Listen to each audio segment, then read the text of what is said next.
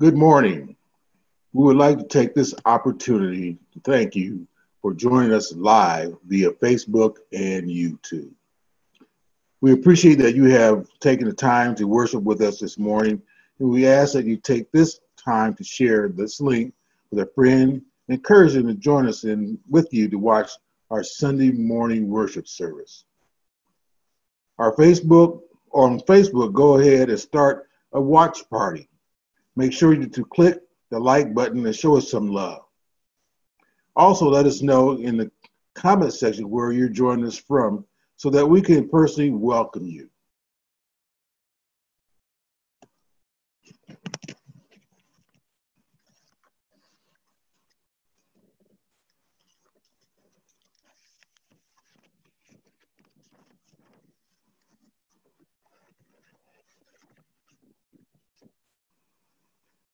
Call to worship. The call to worship. Let us pray. Our Father, who art in heaven, hallowed be thy name. Thy kingdom come, thy will be done, on earth as it is in heaven. Give us our daily bread and forgive us our trespasses, as we forgive those who trespass against us. And lead us not into temptation, but deliver us from evil.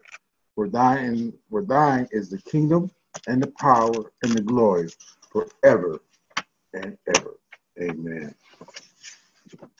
Once again, I would like to welcome you to our Sunday morning worship service here at the Living Truth Center for Better Living. Living Truth Center is located in East Cleveland, Ohio, where our senior minister is the Reverend Dorothy J. Wilson. Living Truth Center is a member of the Universal Foundation for Better Living, Incorporated, which is founded by the Reverend Dr. Johnny Coleman of Chicago, Illinois. The Reverend Dr. Sheila McKeithen of Kingston, Jamaica is our president. UFBL is an association of independent New Thought churches and study groups throughout the world that are solely dedicated to spreading the teachings of our Wayshore, Jesus the Christ. Our vision here at the Living Truth Center for Better Living is that we are an intentionally intergenerational community where all people can come and drink from the living waters of truth, thereby inspiring feelings of encouragement, hope, and love. Our mission is to teach truth principles that awaken Christ within, which empowers people to live a healthy, happy, and prosperous life. Each month here at the Living Truth Center, we focus on the spiritual idea, and we associate the idea with both a color and a disciple. The spiritual idea for the month of February is love. The disciple is John, and the color of the month is pink. Wearing or carrying something pink, it reminds us that we celebrate the gift of love. Love is one of the 12 powers inherent in us as a gift from God. Love is the idea in God's mind of universal oneness. It has built binding power, attracting power, harmonizing power, and unifying power. Love is a magnet that has power to draw our good to us. It is the compassion that makes us feel our oneness with others. Here at the Living Truth Center, we begin each of our services with an opening statement, and it is as follows. I am a spiritual being. I am one with God. I am one with all people. I am one with all life. I am one with the one. And so it is. Amen. For those of you who have our daily inspiration, please take it out. Turn to page 67. Everlasting love. Everlasting love. And you can follow along with me. When we examine our relationships with others, we discover that what we thought was love did not always last, and in some cases was not true love at all. They were based almost solely on emotional attachment. As we examine the idea of love in divine mind as universal oneness, we realize that because it is universal and of God, it is everlasting. It begins with God and is God, therefore, there can never be a shortage, nor can it end. This is a love that we must recognize, claim, and express as our own. We must love from a level of spirituality and not from a level that seeks to bind others to us emotionally. When we express love from spiritual consciousness, we will draw to us all that we need or desire by right of consciousness. Expressing love spirituality means we give devoted service, show kindness, and extend tender compassion to others. It means we are willing to cooperate without fear or concern because, like God, we are love. Jeremiah 31:3 reads, I have loved you with an everlasting love. Therefore, I have continued my full faithfulness to you. And so it is. And now a few reminders for you this week. Remember to join us every Monday, Tuesday, Thursday, and Friday morning at 9 a.m. for the reading of Daily Inspiration via Facebook and YouTube Live. We ask that you take this opportunity to like, comment, and share our streaming video with your friends and family. UFBL classes. Living Truth Center for Better Living will be offering the Basic Truth 1 and 2 classes start on Tuesday, February 9th, 2021. Classes will be offered remotely via Zoom and will be held from 6:30 p.m. to 8:30 p.m. A $15 charge is required, which will cover the cost of the class session. For more information and to sign up, please contact the church at 216-249-0330. Again, 216-249-0330. The class is taught by UFBL certified teacher. Basic Truth 1 and 2 are classes designed to give an overview of the new thought concepts of Christianity. And that is our reminders for this week. We will now have our youth prayer, a musical selection, and our lesson sermon from our senior minister, Reverend Dorothy J. Wilson.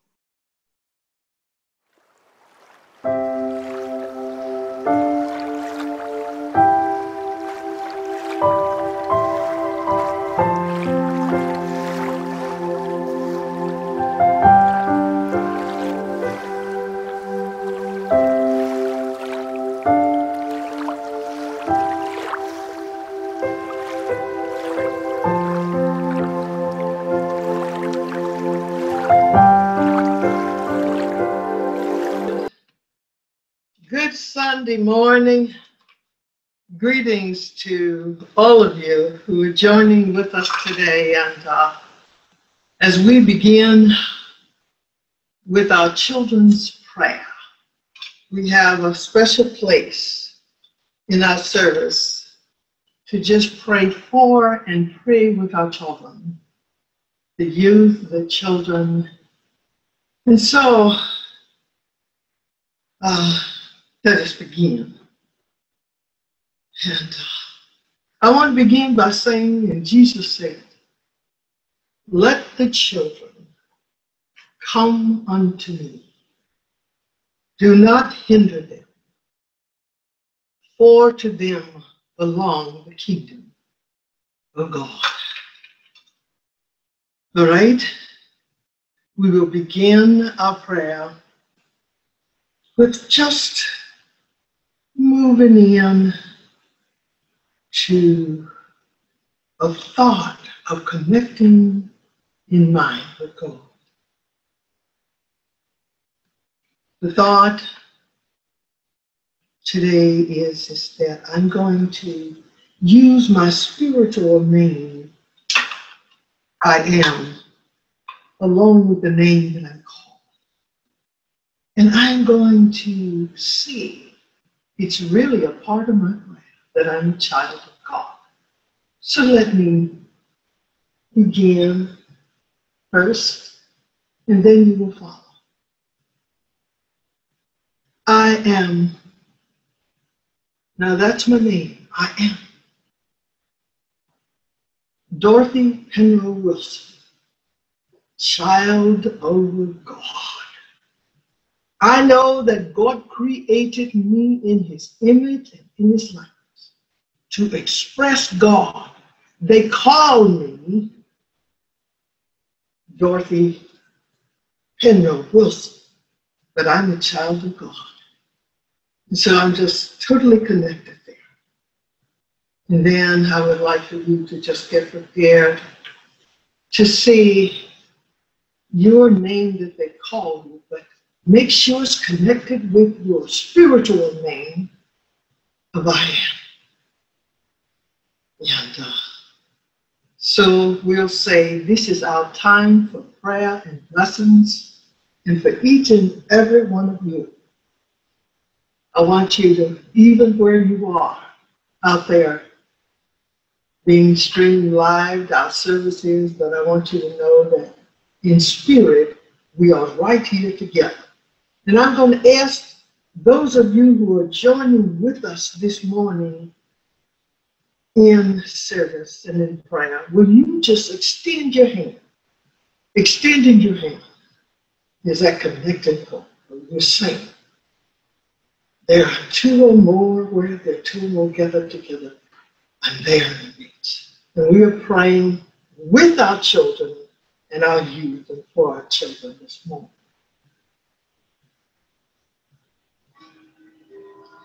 So let us pray. This is our time for prayer and blessing. An idea today is, I want you to know the answer is to your question, and your thought for your prayer is, yes, Jesus loves me. Yes, Christ Jesus loves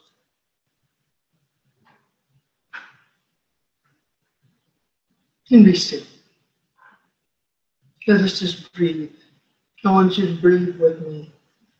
Inhale and exhale about 3 times. Let's do this together. Come on.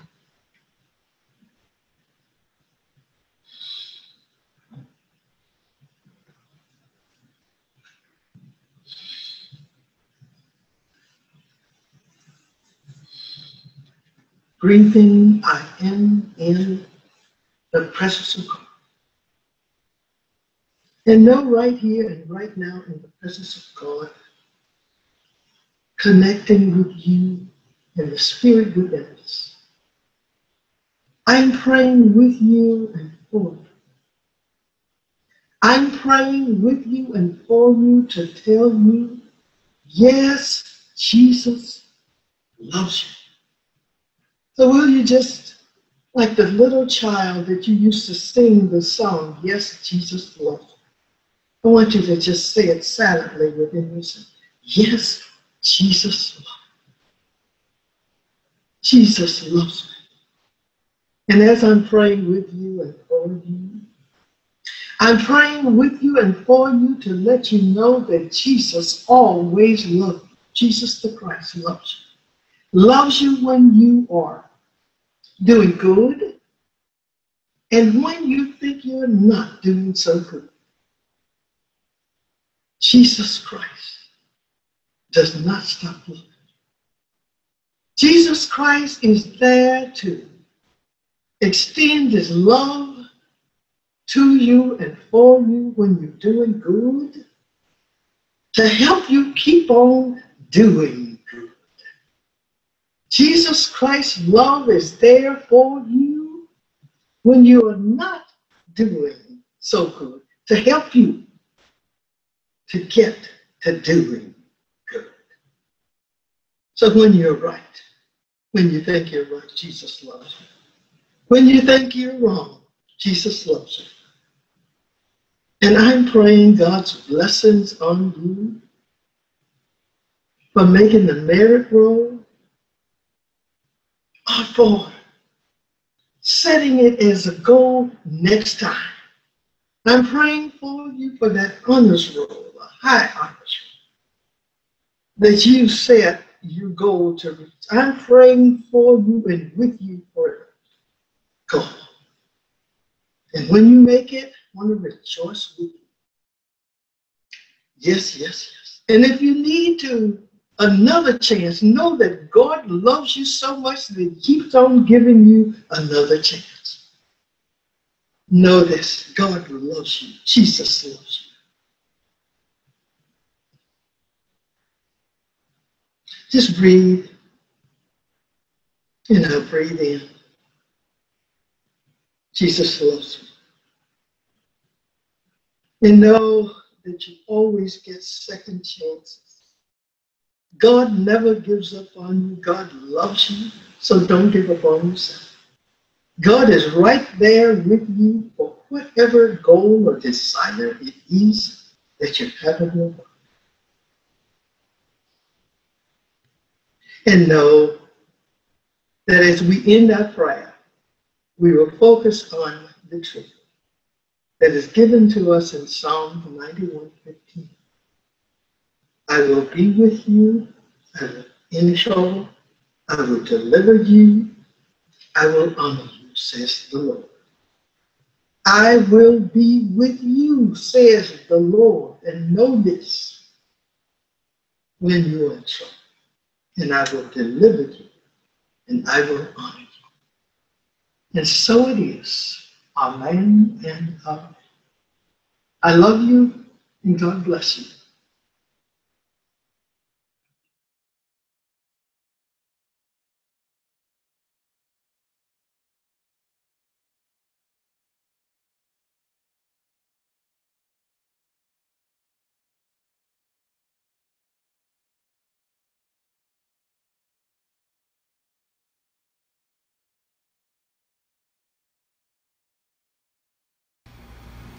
My name is Jaslyn Adams. The month of February is Black History Month, and I want to share a few facts about the history of Shirley Chisholm and how her presidential campaign put her on the national stage. Born in 1924 on November 30th, Shirley Chisholm lived in New York and was raised by her grandmother on an island called Barbados. Once she got older, she moved back to New York, getting her master's degree in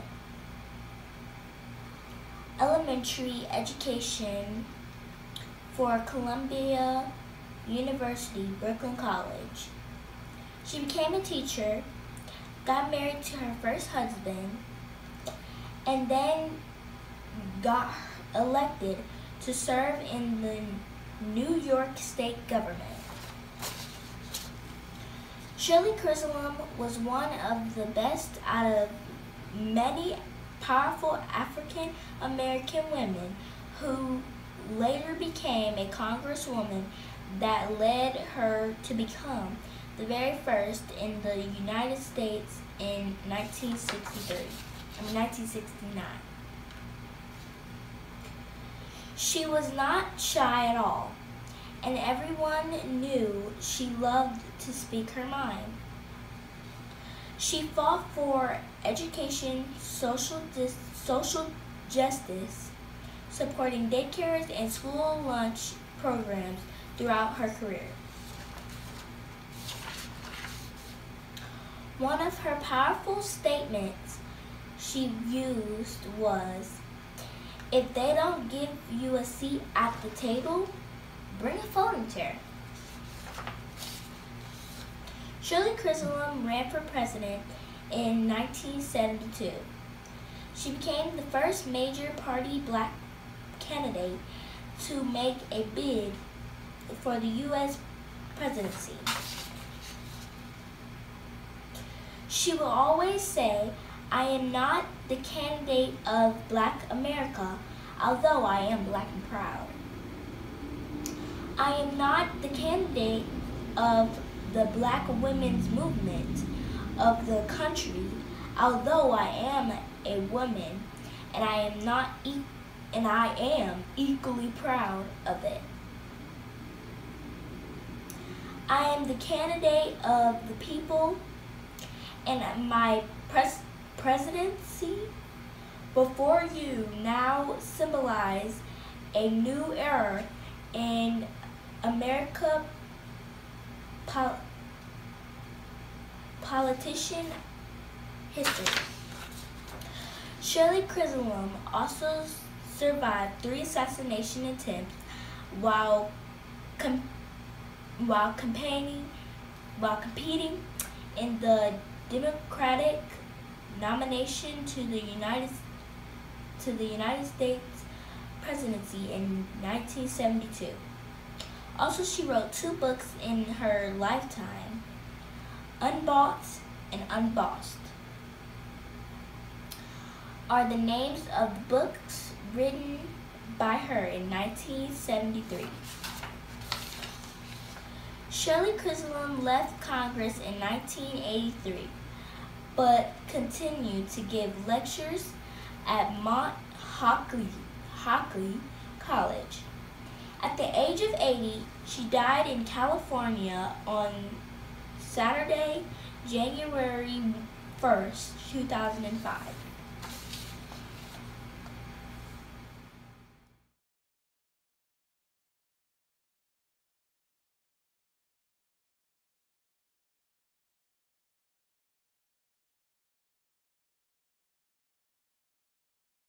Let us just become still. Still in mind to the presence of God. Still to the conscious awareness of the presence of God. Thing that was happening. The people who came there were simply catalysts to help to bring out that love that was in the baby. You see, if we reflect on the story spiritually, we come to the conclusion. The children become healthier, more importantly, because they are given the opportunity to love. There is a crucial difference. You see, the baby, just like an egg, just like an egg that produces a chicken. It is because it doesn't need anything else on the inside. It's that egg needs to have whatever is necessary for it to express until it breaks out of the shell. It is important that we get an opportunity or find the opportunity to express love. It has been given to us. And Jesus is saying, the way that you can express out and get the benefit of it is find somebody to love. Find some situation to call forth the presence of God in it. When we find a way to break out, then we experience the love. As long as we hoard it, no chance. We are just like Scrooge until he finds a way to find something in him so that he can start expressing. Then nobody can stop him all over the world. He just wants to give. Because it's such a blessing to give love. You see, it has a powerful effect on you to be able to express love. Little children love to have a teddy bear. They love to have something they can hug and squeeze and so that they can express the love out. This is the God in us. The blanket. I remember my daughter used to have that blanket she was carrying around with, and I took it one day while she was still not sleeping and washed it. She just was, I'm telling you, that was a bad day for that child. Until that blanket that she walked around and hugged and sucked on, or what. It was her way. It is we must have a way to express love. You see, we cannot fully be alive until we express love. This is what the Jephthahs say. We cannot be fully alive until we express the love we have. As creations of God, we are whole and complete. Therefore, nothing has to be added to us, only released. God has given us love, we must release.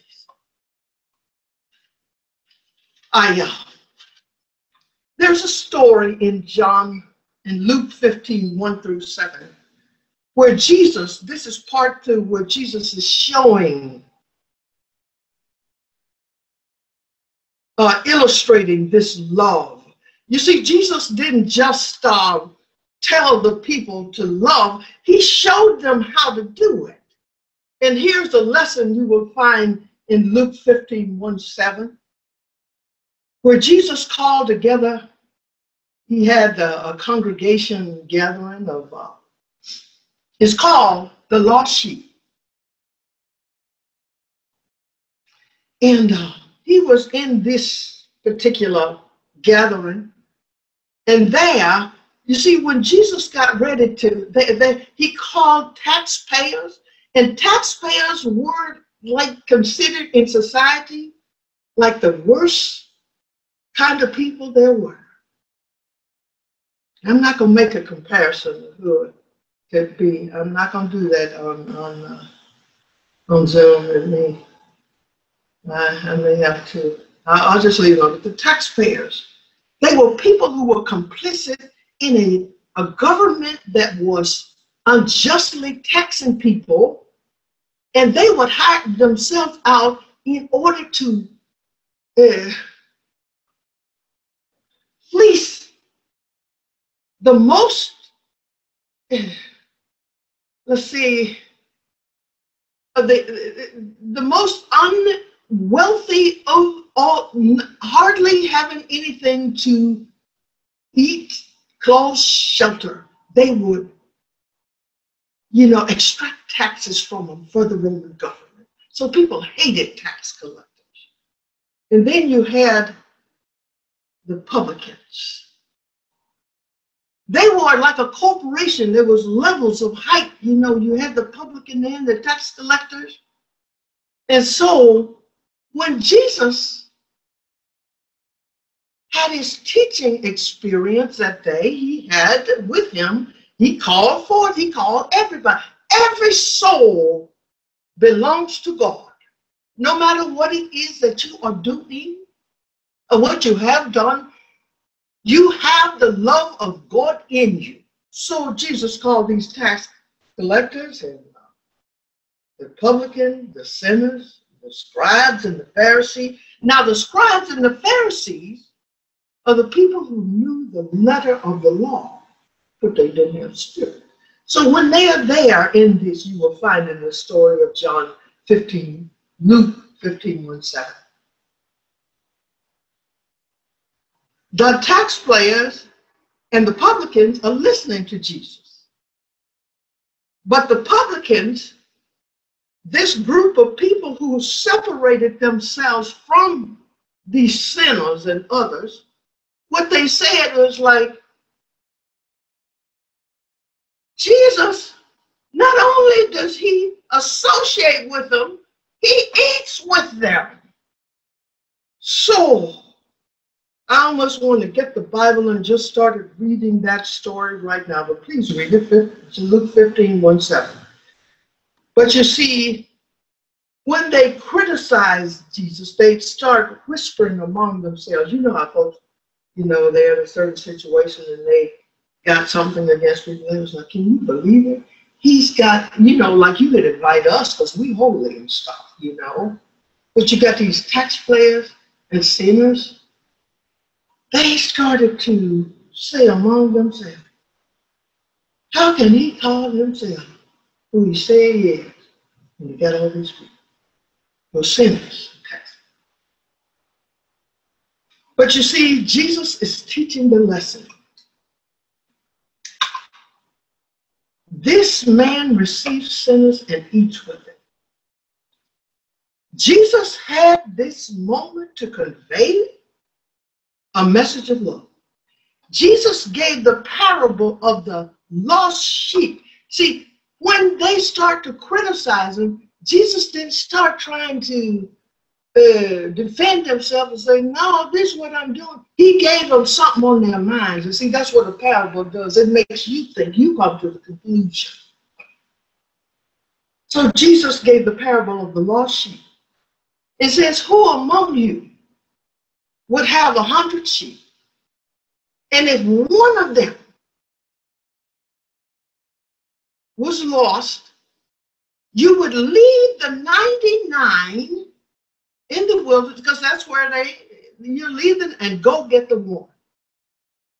This is what Jesus put on their mind. So, you know, they disappeared. Jesus put this on their mind. So then, but what is the idea of the story in this parable? It tells us that every person is precious in the sight of God. Taxpayer, sinner, even the ones who think they're all high and mighty and got it right, God loves all of us. The presence of God is in each and every person. And if this person finds a way to express out the love, God will save them. You see, all souls are precious. So the key point is like the one. Jesus saying 99, letting those Pharisees know, letting them know it's every one of them, not just you, everyone. All people are God's children. And God is of no respected person. You see, think about it. Divested of titles, social position, status, and all of this, every one of us is the same in the sight of God. It's not the Christ love that makes you think that you're better than someone else because of a title that you have or position. It's not the Christ love to even look down upon the most egregious sinner. The Christ love says to know that Christ is in, he deserves the presence too. You see, the presence of God is in each soul.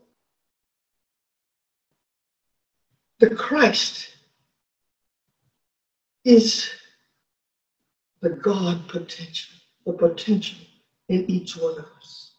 The Christ is God's idea of itself in man, which is love. Jesus not only taught the truth about love, he expressed it. So we're talking about the lesson there. He expressed it. Let's look quickly at just a few examples of how he showed it. He demonstrated love through his healing. When the man of leprosy came to Jesus saying, if you will, you can make me clean, Jesus didn't look at his condition of the outer, the effect that he's ostracized and quarantined. He said, I will. And he reached his hand and he healed them. This is because Jesus didn't look on that. He looked at the fact that the Christ was in this leper. The centurion servant, way away. Jesus saw the Christ and healed. The blind man, he saw the Christ in him. The Christ made him perfect, whole, and complete with no impediment. Jesus saw that perfection. And when the Christ pours from God in us and we see it in others, we too will become healers. Oh my God. The man with the withered hand. Jesus didn't see a withered hand because God didn't create it. God created man perfect in the image and likeness and said to man, have dominion. Jesus exercised the dominion to call forth the truth of being in that man. And when the people were hungry, he fed the 5,000. So I say to each and every one of us, we can get happy about all the things that Jesus did and believe them. But God is calling for each and every one of us. This lesson today is asking us on the level of where we are to find a way to vent, to express, to bring out love within ourselves for our brothers and sisters. Not the people necessarily who's in your church, the brothers and sisters in the world. How do we love? You know, we can start like how they say you eat an elephant one bite at a time. Jesus has told us for good. He's like, love your enemies. Who is it in your life that's most controversial and adversarial to you? Find a way to give some love. Forgive. Who has done, you see, we have the love within us to bring forth that healing the same as Jesus did. You see, most important, and I'm going to close on this. I'm going to close on this because it flowed me. It got me over and over again. The most important, we can start. Practice the golden rule. Don't practice the golden rule. Nobody needs to know what's going on between you and your God and your soul, and you're bringing it forth. But we can practice the golden rule. We can practice, find a way to do to others what we would have them do. That is to us, that is what compassion is. That is what love is. I rest my case. So let us go forward today. The Christ love. Let's lift him up. Lift him up by finding a way to vent our love, to express love. And know this. In John 17:31-32. If you continue in my word, Jesus has told us, this new commandment I've given to you, that you love one another. So I do. If you continue in my word, said Jesus, then you are my disciples. We are calling ourselves followers of the Christ. We must continue in the word. And you shall know the truth, and the truth shall make you free. And so it is. Amen and amen.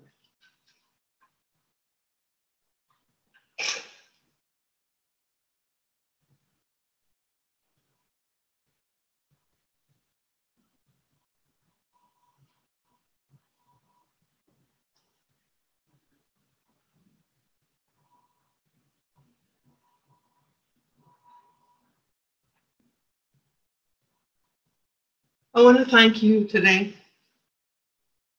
And I want to, for joining with us in our worship service this morning.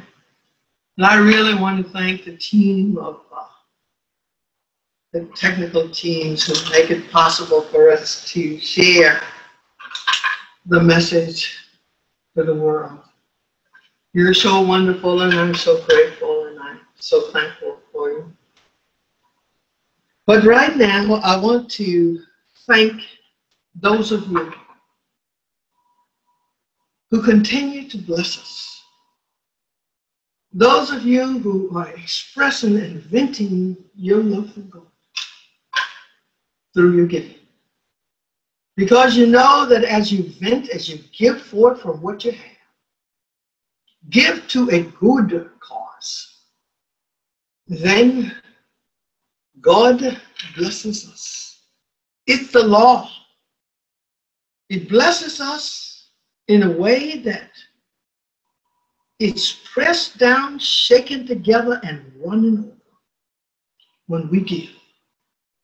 So I thank you for your giving of your tithes, your love offerings, and how you choose to give, how you choose to give of your talents, how you choose to give of your time. Any way in which you are expressing this wonderful love of giving, I want you to know that I thank you so much. And I want to join in with you with saying the prayers. You see, I know, I believe in prayer. You can pray over anything, and I'm telling you, prayer works. So let's pray over what you are prepared to give today.